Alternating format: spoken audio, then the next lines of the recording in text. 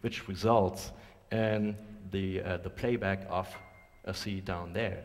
Now this recording is again being recorded by just another dictaphone, which makes recording of the first dictaphone even worse.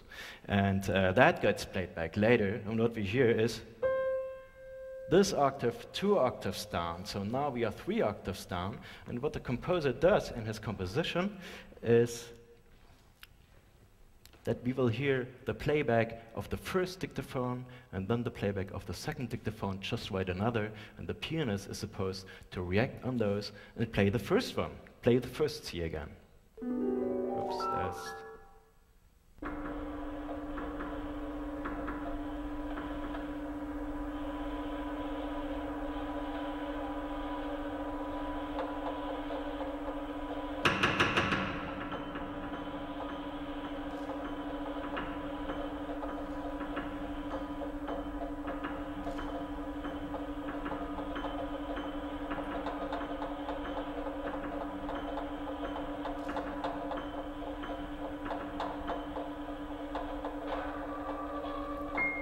Did you hear that?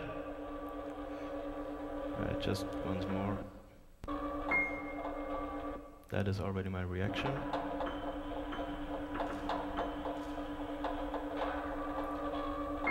Those are recordings. Now, dictaphones are not perfect. This is why they are alto povera. They don't really record an octave, but a major seventh. So this is why you just didn't hear octaves, but these strange things. Now, and because what I told you about the EBO and the CD record and all the hammering, all that got recorded on the dictaphones too. So in the end, we have all these layering stacked. And although I'm only playing in the first 5 minutes of the piece in the upmost octave of the piano, in the end of the piece, with all these transformations and recording and re-recording, playing it lower, you have a sound spectrum that goes on almost the whole piano. Okay, the next example was just an example. I will not elaborate on that, on piano playing.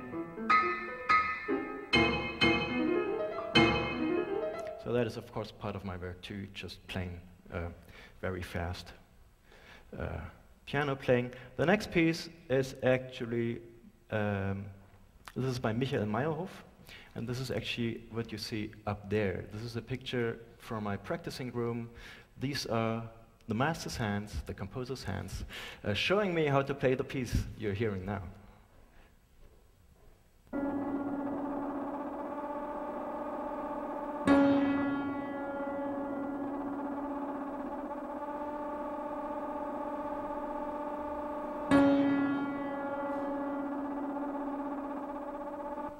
Okay, so here you hear the sound and you hear this vibrator in the beginning, which then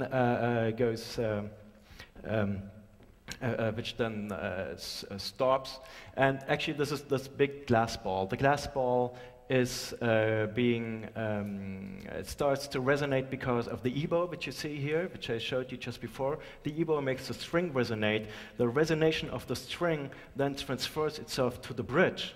And there's this glass ball on the bridge which starts to move, and this is the vibrato that you hear. It's the ball that's banging against the nails on the bridge, and then the resonation again goes back to the string, and the physical term for that would be multiple resonating systems. You can imagine that when you throw a stone in the water, and you throw another stone in the water, that the waves of these two stones intermingle with each other. This is what happens here. The string gets resonates and makes the ball resonate, and the ball from the pitch then makes, because the pedal is pressed, makes all kinds of other vibrations in the piano too. And what we get here is a sound which sounds like it is electronically made, but it is a purely well, apart from a 9-volt block battery, it is purely emanating from the piano.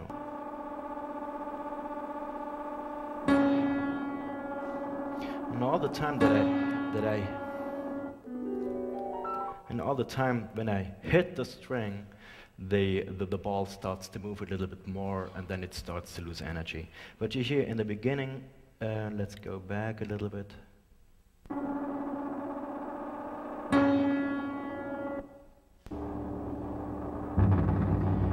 very dark. Boom. There's a tennis ball he's got in his left hand, and you just let the tennis ball fall on the string, and when it jumps up again, you hold it in your hand again.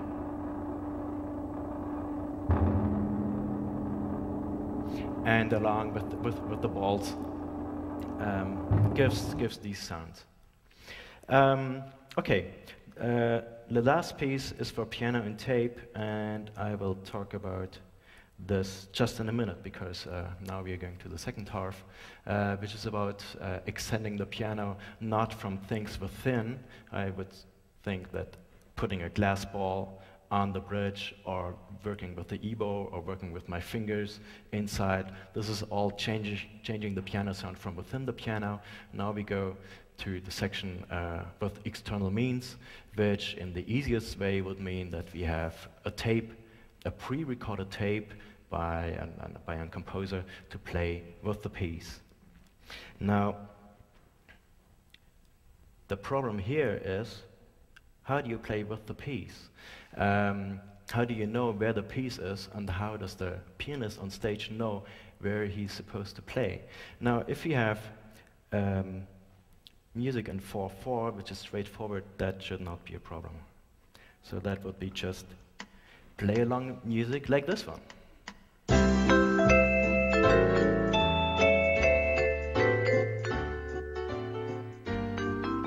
This very fine piece was made by a computer program. It's called Band in the Box.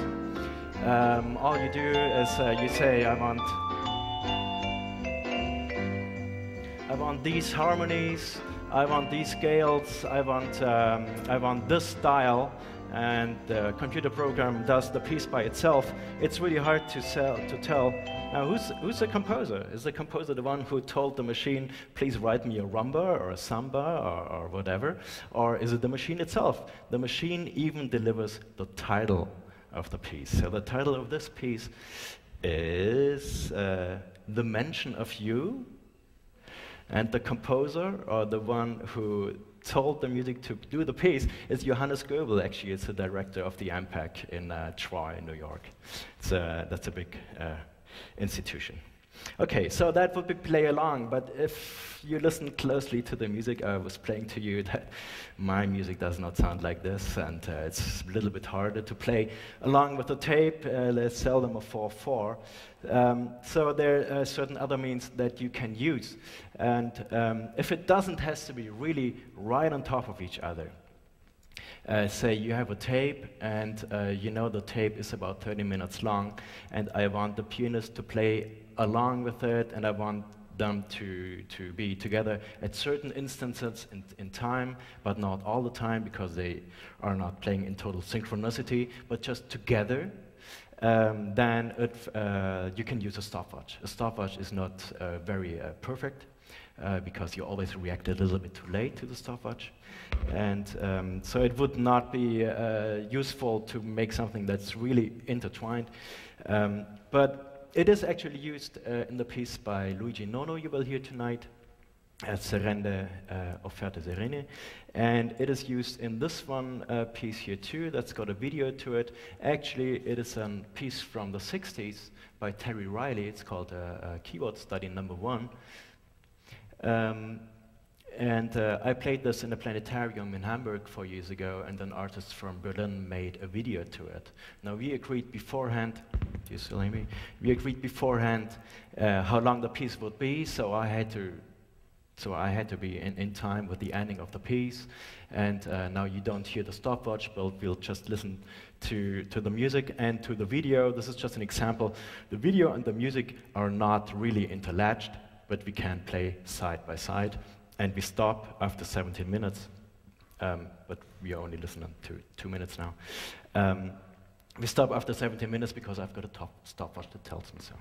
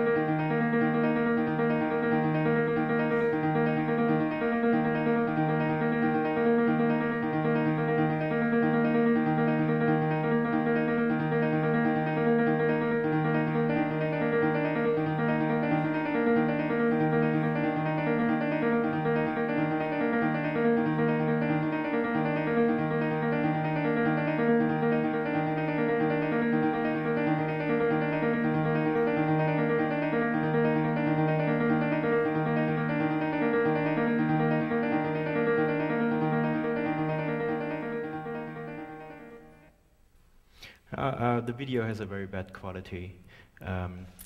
It was made for this planetarium, which has got 7 beamers, and you must imagine that you lie on your back and you see this video just dropping from the dome of the thing, together with this mesmerizing music. But I didn't want to load all the data into my computer. It's lots of DVDs, so this is just a very version with a bad quality. So, but this is just now the example for playing with a stopwatch. Another thing would be like we did on a piece like this, and I will just play the music for 2 minutes and then talk a little bit more about it.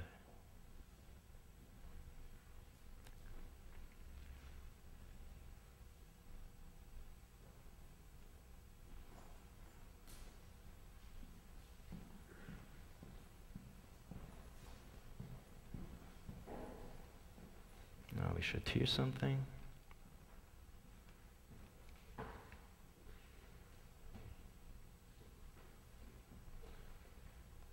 But we do not.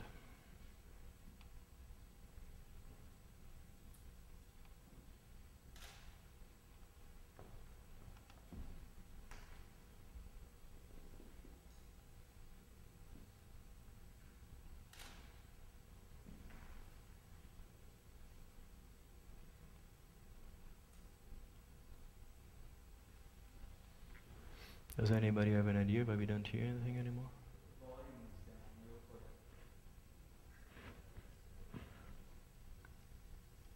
Well, the volume is totally up here. Oh, it was. Okay, thank you.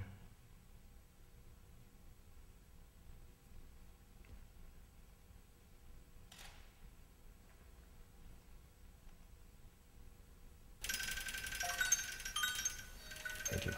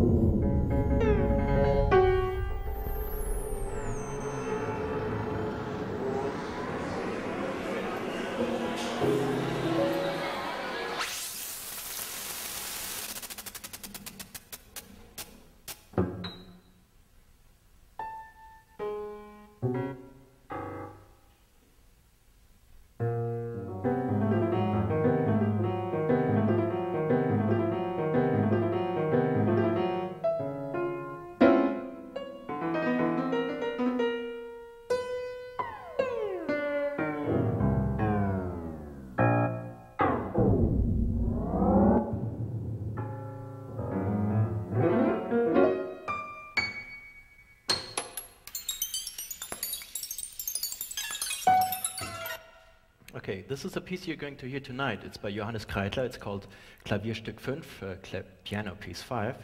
And the piano part and the tape part are very closely interwoven, and I will show you this in 3 examples, and then you will hear it later very easily.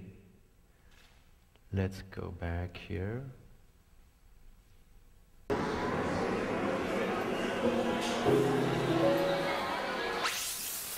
Okay, you hear the electronics go up, slower, slower, slower, and then the piano starts right where the last thing of the electronics will be. Let's hear it again.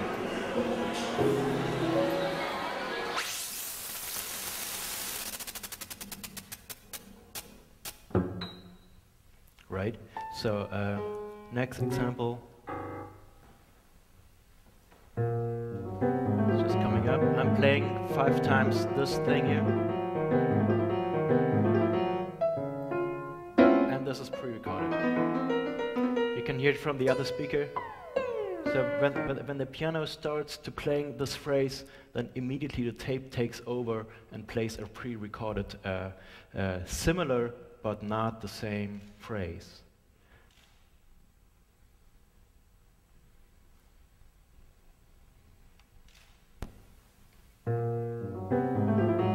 This is the live playing.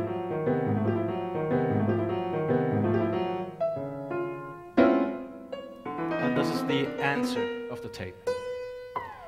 And the last example is probably the most striking. The piano plays from the bottom, from the low keys, and goes up, up, up, up, up, and then it plays the highest key, I think it's in B, on the piano, and when the piano plays the B, then the electronic steps in, and it sounds like as if the sound would break. It's like it's breaking, like it's like ice is breaking.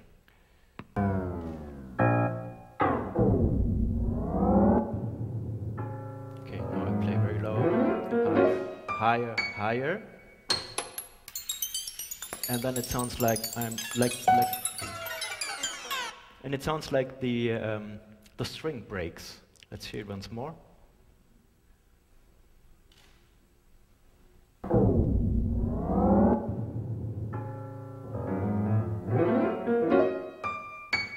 And there it goes. So here, the live part and the tape part must really be together. If I'm playing that too early or a little bit later, then we wouldn't have the effect of the ice breaking. So, and if you listen to this a little bit, it would be really hard to find a rhythm in this part. So, what I have in my left ear playing the piece sounds like this. 0, 1, 2, 3, 4, 5, 6, 7, 8, 9, 10. Again, we have a lot of composers featured here tonight. This is the composer's voice counting me through the piece. So he just counted 0, 1, 2, 3, 4, 5, and he counts the seconds. The piece is notated in seconds. He just counts me through so that I'm really, after 3 minutes and 10 seconds, right on this B sharp, and the tape would sit in. So this is an example for playing with a click track, which is always useful when there are long pauses in the piece, because I might not count very well through a 30-second pause and start a little bit earlier or later when I might not be supposed. So this is an example where you need a click track, or when what's on the tape is not countable, so you can't make it 4/4 out of it, or something like this. So that is an example for the click track. Another thing is, now what we had so far is tapes that run through. Somebody presses the start button at the beginning, and the tape runs through, and when the piece is over, then the piece stops. And I stop too, and I bow. Another thing would be that leaves me more freedom is when the piece is chopped up in 5 or 6 different sections, and like when I had a cadenza in the middle, and then I can play freely alone, and then the tape should set in, then I can trigger the next part of the tape with a pedal. Or I could do it with a MIDI keyboard that's on top of the piano. Then I could say, now I press the D, and then the tape would start playing what it's supposed to do. An example for this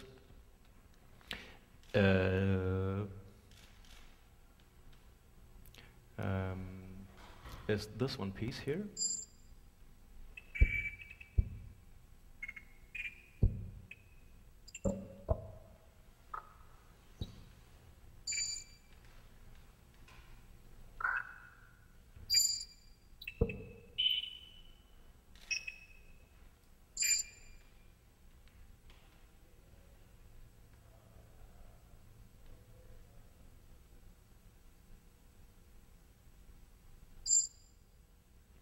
This is just a short little segment out of a tape by Maximilian Markol. He's a young composer from Berlin, and what you just heard were the birds in his backyard, which he recorded and then transformed with Max MSP, but you can still hear, maybe it sounds a little bit like birds, and I can actually play with it, and there are, because you hear distinct tone qualities and you hear distinct pitches, which I can play with. And now if you look up, you will see that this real player counts the seconds, and actually this piece is in a 4/4 with seconds, and you can actually, when you got used to this, you can feel, you can understand a rhythm when you see it notated.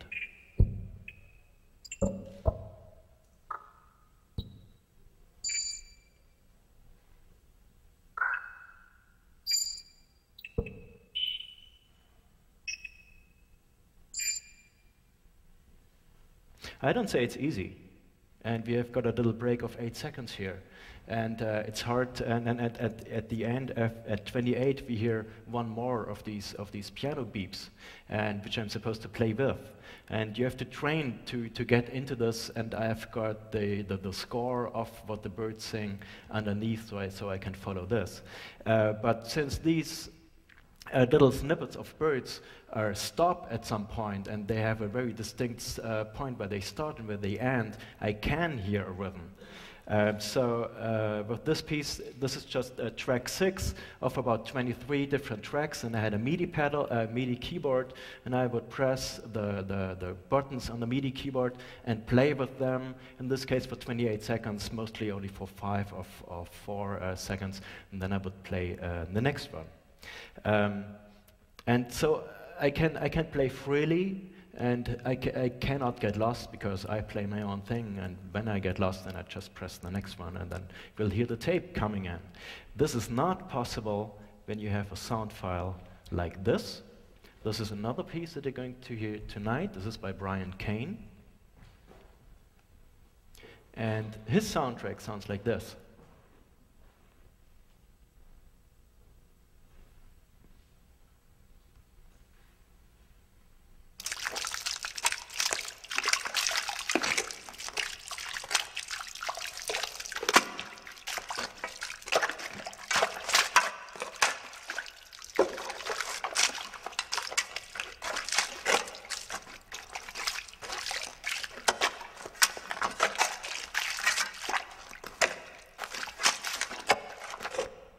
Now we hear, at some points, they are louder things.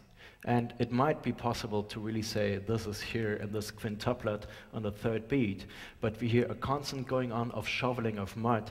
And we decided to do this again with a click track, because I said it's really hard to get a 4/4 out of what I'm listening now, and actually it's starting to play with it.